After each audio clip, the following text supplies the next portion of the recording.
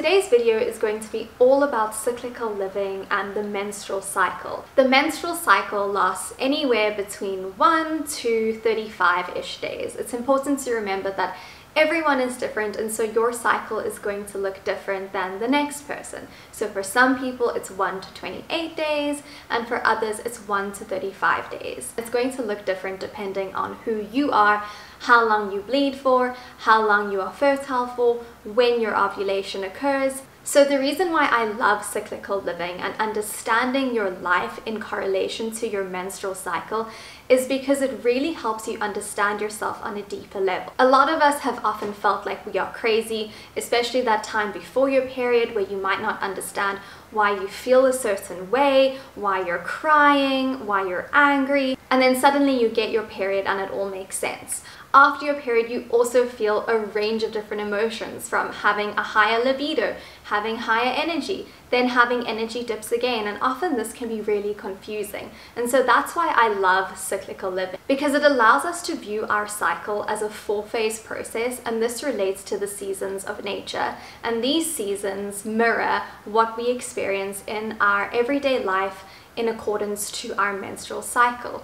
And so cyclical living is such an incredible tool to have in your tool belt because it helps you understand yourself on a deeper level, to embrace your natural ebbs and flows and understand that they are completely normal. There is nothing wrong with you, you're not crazy. In fact, all of this has to do with hormones, but also cyclical living is about approaching the menstrual cycle from a super spiritual perspective. So while I love paying attention to the inner seasons and how each phase of the menstrual cycle relates to different hormones and how these hormones affect our energy levels and our libido and how we overall feel, what I love the most is how these inner seasons affect us on a deeply spiritual level. I love to view the menstrual cycle as a gateway to deeper spirituality. So in this video, I will touch on hormones, how this affects your energy and libido, but I'm also going to touch on the inner season and the menstrual cycle from a very spiritual perspective. So we're going to get a little bit of everything. I love working with the magic of the menstrual cycle because when we do this, we can understand that there is nothing wrong with us. In fact, the menstrual cycle is actually the gateway to our power and to our magic as bleeding beings. Let's dive into the inner seasons. We have inner winter, which is day 1 to day 7-ish of your bleed. We have inner spring, which is day 7 to day 13-ish of your cycle. We then move into inner summer, which is your ovulatory phase, which is from day 14 to about day 21, day 22 of your cycle. We then move into inner autumn. This kind of marks the end of ovulation, going into your luteal phase, which is about day 22 to 29-ish of your cycle. Like I said, all cycles last anywhere between day 1 to day 35-ish. That is typically what we understand as a normal cycle. Once you begin tracking your cycle, you can start to become a little bit more familiar with the days of your unique cycle. So let's dive into inner winter and what is available for us during this time. So, like I said, inner winter is day 1 to day 7-ish of your cycle. This marks the first day you begin bleeding. So blood is going to be coming out, you are menstruating at this time. During inner winter, you'll probably start feeling quite low energy, lethargic, a little bit of fatigue. Estrogen levels and progesterone levels begin to dip, and as a result, you start experiencing a dip in your energy. You might also experience a dip in your libido. All of this is completely normal. So inner winter is a time to come inward. It is a time to retreat. During this time, you have a heightened spiritual awareness. The veil is much thinner, and so you might have access to a lot more spiritual messages. This is a good time to be a little bit more introverted.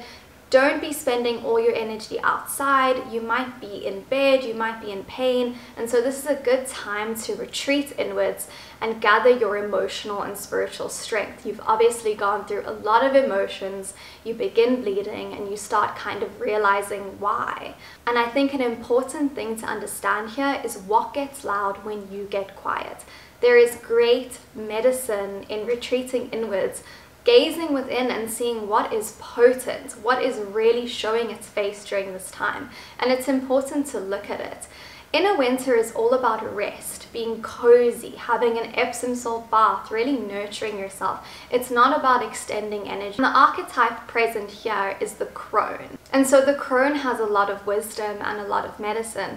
This is an incredibly important time to look at your life and start kind of thinking about your manifestations. You might create a manifestation list. It is such a potent time to get clear on what you want, because you're taking time out of society, out of your everyday life, to gaze within. So because of the way our world is structured, we don't go out and bleed like we used to way back in the day when we had the space to kind of honor our cycles. And so I understand that you might not have the time or the capacity or the space to take an entire week out of your life. And so the importance of cyclical living is trying to find ways that we can fit these very spiritual and sacred practices into our modern world. And so you might not take a week off. Of course, that is not viable, but you could take an afternoon off. You could take a couple of hours at the end of the day to retreat inwards, gaze within, and tune into where your intuition is guiding you. Pay attention to what is coming up during your menstrual cycle. There is a lot of misconception that we say horrible things during our menstrual cycle and whatnot, but actually what's happening is you're really finding out who are pushing up against your boundaries and what boundaries need to be stated so that you can have more freedom in your life. And so pay attention to what is coming up during your cycle, but also honor and understand that it's just an ebb and flow. You might feel one way during your period and a completely other way at the next phase of your cycle. And so it's also about honoring where you are. As the veil is thinner between our world and the spirit world, it's also important time to look at the messages of your spirit guides, anyone that's trying to communicate with you. Take those messages into your life and see how you can implement them as your cycle continues. So some of the spiritual practices that I would encourage during this time would be oracle cards, journaling, meditation, and then just to soothe yourself, have some Epsom salt baths. The magnesium really helps period pains. So inner winter as a whole is known as your follicular phase.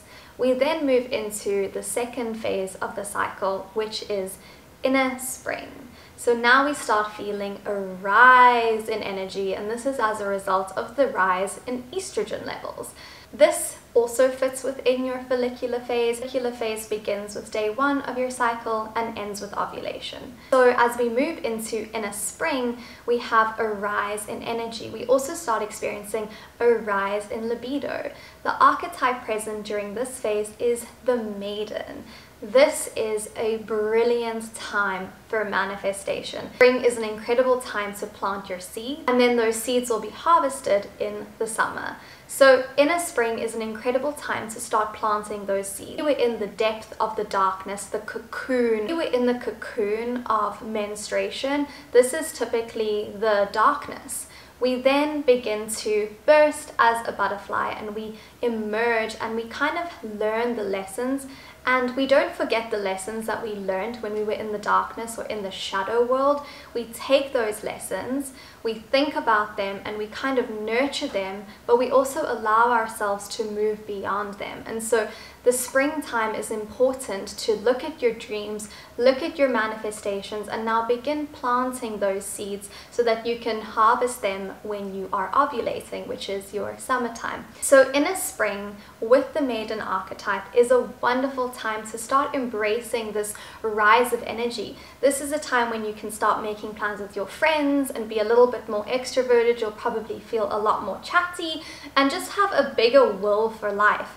Often when you're bleeding, you don't have as much will for life. But then when you finish bleeding, you start feeling that rise in estrogen, which gives you a little bit of a high. And so you start feeling more ready to go out into the world and be seen. You might not feel like you want to be too seen, but you're still ready to emerge and just kind of be in that maiden energy. You will overall have a higher sense of vitality, and you also start awakening your pleasure senses. These will become more heightened as you move into summer, but they already start creeping into your body body and you start feeling a lot more of a sense for desire. Maybe you have more of a sense for curiosity, and so it's important to start embracing this and really start diving into your inner spring. So inner spring was day 7 to 13ish of your cycle. Like I said, it is also the follicular phase, and the spiritual teachings during this time are intuition, paying attention to your intuition, paying attention to your manifestations. Definitely write a manifestation list. You can also do some rituals like going into the garden and making a beautiful flower mandala, releasing all the darkness that came up during your period, and then also embrace what you would like to create moving forward as you go into inner summer. So as your libido starts to peak, we move into inner summer, which is day 14 to about day 21-ish of your cycle. So this is your ovulatory phase. And this is an incredible time. This is when you are fertile, and this is really when you start feeling the height of your sexual desire, your ability to experience pleasure, as well as your energy. In this time, your estrogen levels peak, and this is why you start feeling so much more energy and just start feeling a lot more libido in general, and you start feeling so happy to be alive. You also now have a lot more energy for projects. You have a lot more energy to do things, to see friends, to work out. Overall, you're just like a bee in the garden, buzzing from plant to plant, just really feeling that heightened energy. This is a great time to do weight training, to go for hikes, to see your friends, to do late night activities, because you have the energy to do so. On a spiritual level, this is also a really important time to now birth those projects. So the archetype present during summer is the mother, and the mother is all about birthing your dreams, birthing manifestations, birthing projects. So you had the kind of epiphanies that went on when you took time in your shadow, in your cocoon. You started planting those seeds when you moved into spring. And then in summer, you now get to harvest. You actually have the energy to make your Instagram account look good. You have the energy to make TikToks, make reels. You have the energy to follow your intuition, to go on a road trip, to do all the things that you wanted to do when you didn't have as much energy. You also have the power to really listen to what's going on within you. Really about using your energy in a way that supports your dreams, your intuition, and your desires. This is also a wonderful time to connect with your lover if you have one. If you don't have a lover, it's an incredible time to have a sacred, spiritual, sensual practice, a self-pleasure practice, because pleasure is something that you have from within you. It's not something you need someone else for. It is stuff that we have. It is something that we have within us, and it is our birthright to experience this. So inner summer is just an incredible time to really go out there and seize the day, to have the energy to work on your projects. It's the mother archetype, so really just settle into that idea of birthing all that you want to create. This time is about action, and action can be quite intimidating, especially if you're in the day 1 to day 7 of your cycle. If you're in that inner winter, you can't even bear the thought of action. Whereas now in your summer, you have the energy to be active, to take action on your dreams. The spiritual medicine here is to also just embrace where you are, to have your sensual spiritual practice, this be with your partner or with yourself. It's a time to make deeper connections with your friends. It's really that kind of full moon energy, and that's really what we're thinking of when we think of inner summer. So then things come crashing down when we move on to inner autumn. It doesn't necessarily come crashing down, I'm being over dramatic, but it's just important to understand this ebb and flow of your emotions. So I'm sure a lot of us have experienced feeling crazy, upset, angry, confused, crying on the floor because you don't know what your purpose is, you don't know who you are anymore, and then a couple days later your period arrives. So the culprit, or what is responsible for that time before, so it's post-summer, now we move into autumn, this is known as your luteal phase. So that's after ovulation. You then begin having inner autumn, which is day 22 to 29-ish of your cycle. This is when the inner critic is at an all-time high. Progesterone levels rise, and you start experiencing a little bit of a dip in your energy. And you also might experience a little dip in your libido. This definitely varies. You might have a change in what you want if it's something more gentle, some more connective kind of experience with your partner or by yourself. So this is really going to vary depending on who you are and what you need. But typically your energy levels do begin to dip as progesterone rises at this stage. So luteal phase, inner autumn, inner critic is at an all-time high. This is the time when you start really questioning who you are. You might be crying about who you are feeling lost, you don't know what your purpose is, you start questioning everything, you experience so much confusion, you also start experiencing a lot of insecurity, especially within yourself, within your relationship with your friends, all kinds of things. Your inner critic is at an all-time high. Your inner mean girl is honestly being quite rude to you during this time, and you might find that you're crying. This is definitely the drama of crying on the floor and not knowing who you are. I've done this so many times, and you always say like, what is wrong with me? What's going on? And then a couple days later you start bleeding, and then you understand, well, inner autumn is this time which is full of confusion, full of self-doubt. So this is a perfect time to be very, very kind to yourself. This is the time to get super cozy, to spend time with a select few people. You don't want to be doing anything that's going to trigger you. You just want to make sure you have a nice cocoon for yourself, because you're going to start going into that cocoon when you go into inner winter. So I love running baths for myself during this time, having a hot water bottle, watching some really feel-good movies. You want to be journaling. You want to just be honoring yourself and honoring your time. And also when sensitivity starts arising, when insecurity starts arising, just remind yourself that you are so loved. So my favorite spiritual practice to do during this time is to write a list of all the things I love about myself, just to remind me that I actually am who I was when I was in summer and spring, and also just to kind of remember who I am and to not let those insecure thoughts get the best of me. So this is also a really great time to do some meditation, just to kind of care for yourself. Yoga nidra is good, especially as your energy levels begin to dip. I also think this is a great time to do more Pilates, yoga-based practices, because that dip in energy might mean that you're not really in the space or in the mood to go and lift heavy weights or do a lot of things. So this is a great time to just do like more body weight exercises. Make yourself a cup of tea, go sit in the garden, really nurture yourself. So now that we know a little bit about each of the phases of our cycle, I just want to speak a little bit about cyclical living. Cyclical living is really about understanding that we are never going to be the same thing. People who bleed have an array of different emotions, and there is such magic and potent medicine when we pay attention to the menstrual cycle and stop trying to fit ourselves into being exactly the same every single day of the month. But actually, our magic lies in the fact that we're not going to be the same every single day of the month. Society kind of expects people who have a menstrual cycle, people who bleed, to fit into a box and to have the same kind of emotional stability that people who don't menstruate have.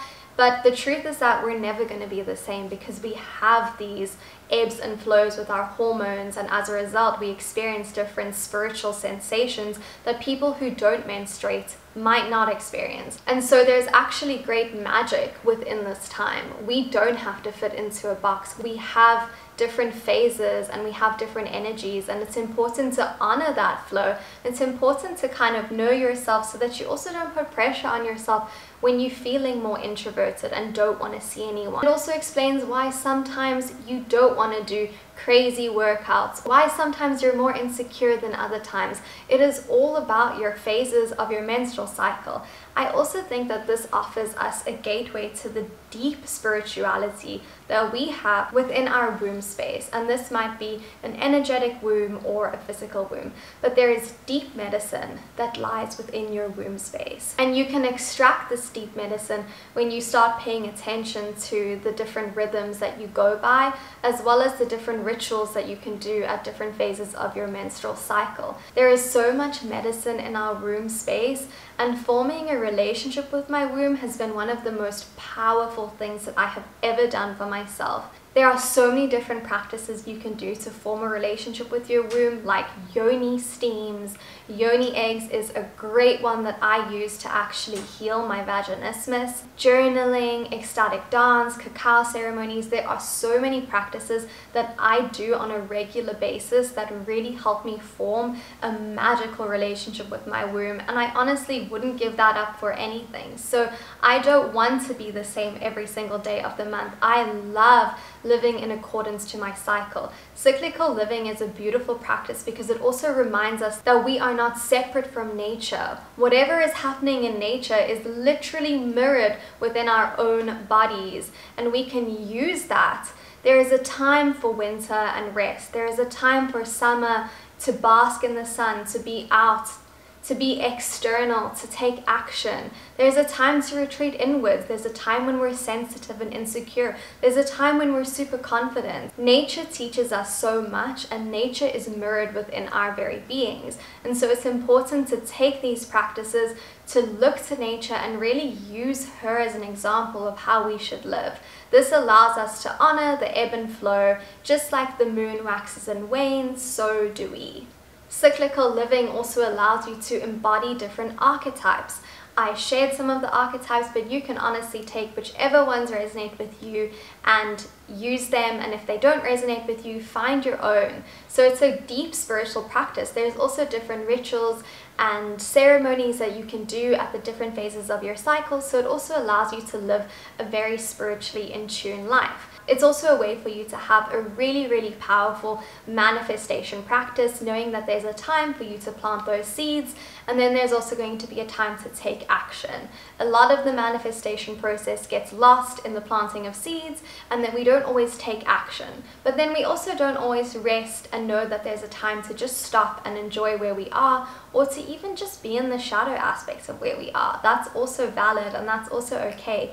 So this practice is really about honoring the ebb and flow, and just knowing that all of it is part of what makes us so magical, and all of it is a gateway to divine healing and divine reclamation of your menstruation and your menstrual blood, which is actually an incredible practice. It is an incredible gift to be able to be in a world, to be in a body where we are bleeding beings. There's so much power and so much magic in having these cycles, and so it's not something that you need to hate. It's actually something that you can incorporate into your life and have a beautiful practice with and be in relationship to. So this is my video on the inner seasons. I really hope that you enjoyed it, and I hope that you take something away that really resonates with you.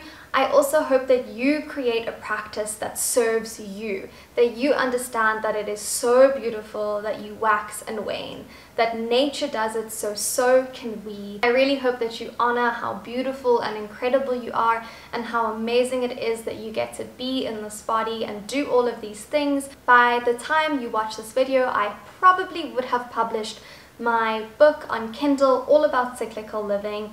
And so if you're interested in diving deeper into practices, journal prompts, and all the rest, then I really recommend you reading that book. If you would like to know where to find that book, you can just pop a comment down below and I will send you a link. I hope you have a wonderful rest of your day. Wherever you are in the world, I'm sending you so much love.